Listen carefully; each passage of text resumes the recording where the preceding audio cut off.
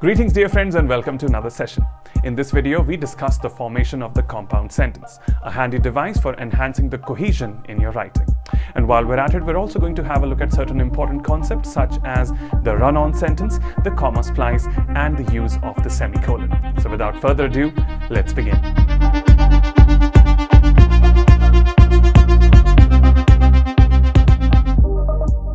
So before getting into what a compound sentence is, let's just quickly discuss its purpose. Now, the use of a compound sentence is to join any two complete sentences that are in some way related to each other. This relation could either be a contrast or quite simply adding further information. Now let's get to the grammatical definition of a compound sentence, which reads, a compound sentence is a sentence that has at least two independent clauses joined by a comma and a conjunction or a semicolon. Doesn't help much, does it? Not to worry, we're going to discuss each element of the definition one by one, starting with the independent clause. But before discussing that, I think it'll be even better to understand what a clause is. So getting right to it, a clause can be considered the most basic, the most fundamental building block to a sentence. It is the smallest, simplest sentence that you can write. Let's go to the definition, which reads, a clause is a group of related words containing a subject and a verb. Now, what is the subject? The subject in a sentence is a person or a thing that is either doing something or is being something. And the action that is being performed by the subject is deemed as the verb. In other words, the subject provides us the information to the who or the what in a sentence, and the action that is being performed by the subject is called the verb. Let's understand this with the help of some examples to some basic clauses, starting with the first one, which is he eats. Now, the action that is being performed here is to eat, which becomes the verb. And who eats over here? He eats, hence he is the subject to the clause. Taking another simple clause here, which reads, she spoke. Now, the action that was performed here was that she spoke, which makes it the verb to the clause. And who spoke? It is she who spoke, and hence she becomes the subject. Finally, even two simple words put together as I am serve as a clause because I is the subject to the clause and am is the verb in the clause because am works as a verb of existence, as a verb of being, making I am another perfect example to a clause. And now I think we are ready to understand what an independent clause is.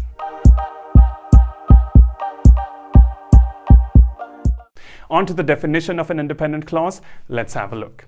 So, an independent clause is a clause that can stand alone as a sentence and forms a complete thought. In other words, an independent clause is a complete sentence.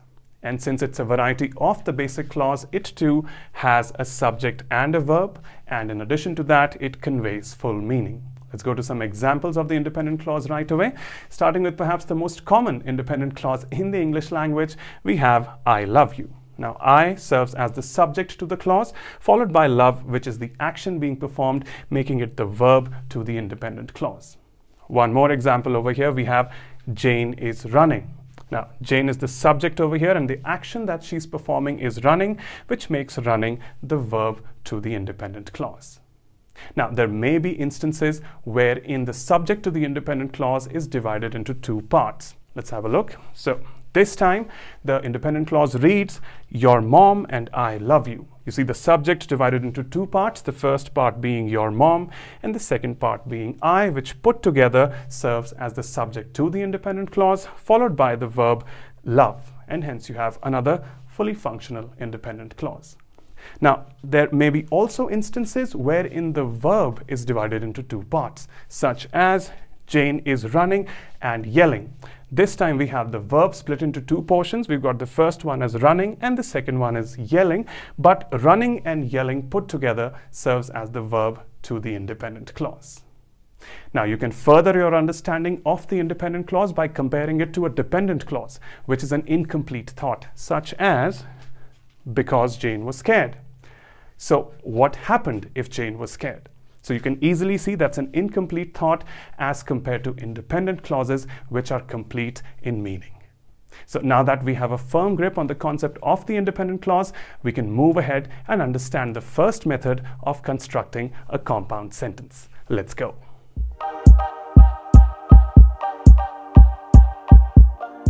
All right, so coming to the first method of forming compound sentences, which is using coordinating conjunctions. Now, coordinating conjunctions are 7 basic connectors that are used to link or join 2 independent clauses. Namely, they are for, and, nor, but, or, yet, and so.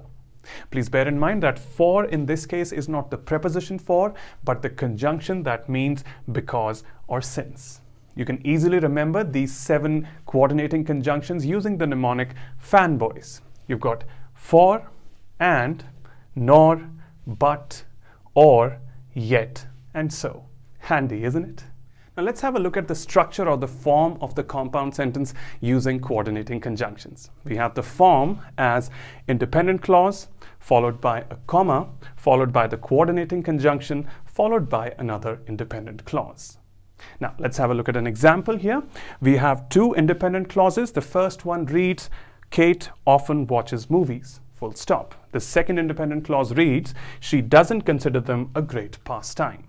Now, both of them are independent clauses for the reason that both sentences have their own subject and verb. In case of the first sentence, we've got the subject as Kate, followed by the verb, which is watches. In case of the second independent clause, we've got she as the subject and doesn't consider as the verb.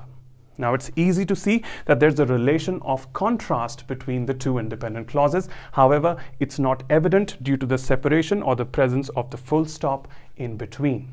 So how do we make these sentences more related? How do we connect them and make them more cohesive? We turn them into a compound sentence using the form just discussed. Let's have a look how that goes. So you have your compound sentence as Kate often watches movies, comma, but she doesn't consider them a great pastime. And there you have it, your compound sentence, easily bringing out that relation of contrast between the 2 sentences.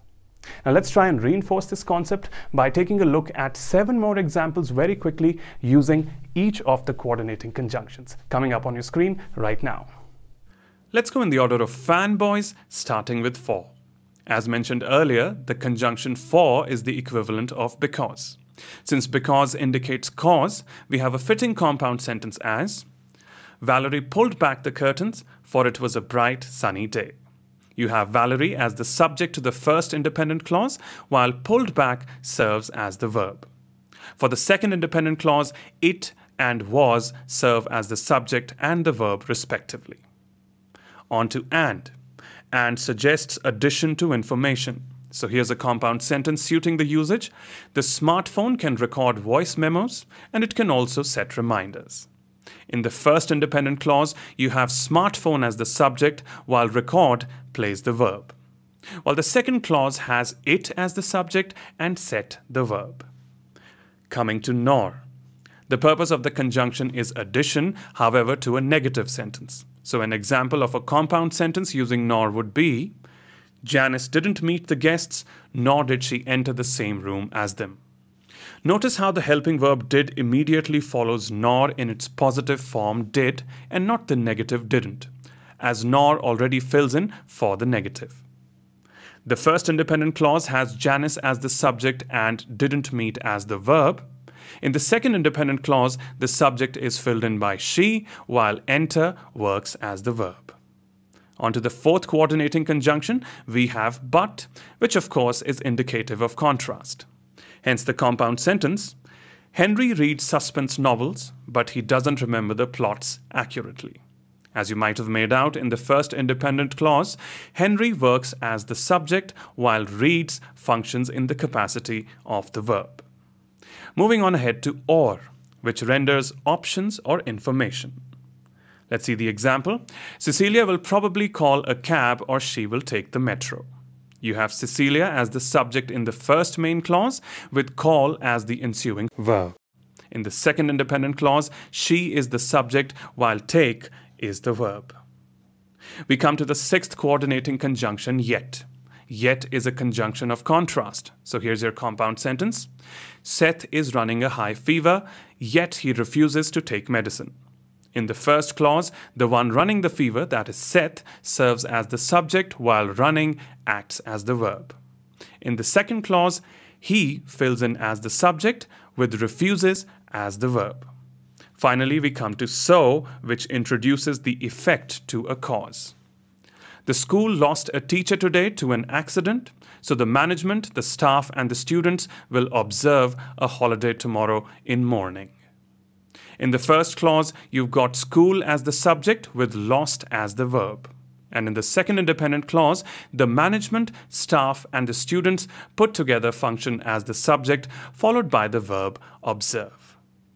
So hopefully that's filled in the gaps in the understanding, if any. And now let's proceed to the final method of constructing a compound sentence, which is using the semicolon. On to the second and final method of composing a compound sentence, we have the one using the semicolon. Now, if you wish to get up and close with all the uses of the semicolon, you may go ahead and click on the link above to the video. For now, let's use it to form the compound sentence. Now, the reason why the semicolon is the ideal choice for linking any two independent clauses is that as a pause, the semicolon is neither as final as the period or the full stop, nor is it as brief as the comma. Which is why, if you consider the image of a semicolon, you will find that you have a period stacked upon a comma. Let's have a look at the structure of the compound sentence using the semicolon. We quite simply have two independent clauses linked with a semicolon. Let's illustrate that using the same example as we used before. We have the compound sentence this time as Kate often watches movies, semicolon, she doesn't consider them a great pastime. And it's as simple as that. However, do note that the S in she has been decapitalized this time, which goes to show that the letter immediately following the semicolon needs to be in the smaller case, unless, of course, it starts a proper noun. Also, please do ensure that you use the semicolon only to link up two independent clauses and not any phrases or dependent clauses. Let's have a look at an example over here. So the sentence this time reads, Kate often watches movies, semicolon, whatever the genre. Now over here, whatever the genre is not a complete and valid independent clause. Rather, what it is a modifier clause, and it even has the verb missing, and hence you have a wrong usage of the semicolon in the case. And this takes me to the final section, which is common problems with compound sentences. Let's go. Speaking of the common errors committed while writing, we have what is called the run-on sentence. Now, a run-on sentence occurs when two or more sentences are written without the correct joining elements. The first variety of the run-on sentence is a fused sentence. A fused sentence occurs when two independent clauses are joined without any separator. Let's take an example. We have, Jimmy loves the taste of Lindt, he thinks it's the best chocolate. I'm sure you get my point. Now over here, you have two independent clauses which are fused without any separator, any conjunction, or any punctuation. Let's see how you can fix this. So the first method of fixing this fused sentence is inserting a period or a full stop at the end of the first independent clause, which, as you might have guessed, would be after Lindt. Now this gives you two separate sentences, the first one being Jimmy loves the taste of Lindt, full stop, capital H, and you have he thinks it's the best chocolate. The second way of fixing this is to turn it into a compound sentence using a coordinating conjunction. So that's going to go as Jimmy loves the taste of Lindt, comma, and he thinks it's the best chocolate. And finally, you can also edit this with the use of a semicolon, which will go as thus, Jimmy loves the taste of Lindt, semicolon, he thinks it's the best chocolate. And the second variety of the run-on sentence is the comma splice. Now, a comma splice occurs when two independent clauses are joined using a comma. Let's take an example over here. Once again, we have Jimmy loves the taste of Lindt. He thinks it's the best chocolate. Now, over here, the second clause, which is he thinks it's the best chocolate, seems entirely unrelated to the first one, whereas there is clearly a relation. How do you fix this? You fix this using the same measures which we used while fixing the fused sentence. And with this, we come to the end of this presentation. I hope you found it useful. If you have, please go ahead, like, share, and subscribe. We'll meet soon again. Thank you so much for watching.